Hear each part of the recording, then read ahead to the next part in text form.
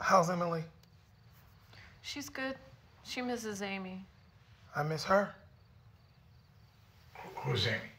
Our other cat. We had to separate them when I left. Poor things.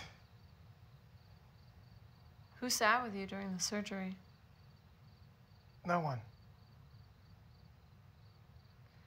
I wish I could say I felt sorry for you. Not asking for your pity was something I had to do on my own. Not to say it wasn't lonely without you. Still is. What are you suggesting? I miss you. And I thought, now that you're sleeping with men,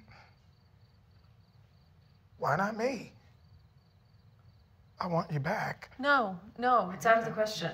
You just left so abruptly after you found the pills and looked them up. I can't believe that you actually went through with it. I can't even think about it without cringing. Breast removal, and not to mention, I can't even think about it. I just cringe. You mutilated the body I loved. You destroyed the woman I loved. Peggy, please, try to understand from my point of view. Whose point of view?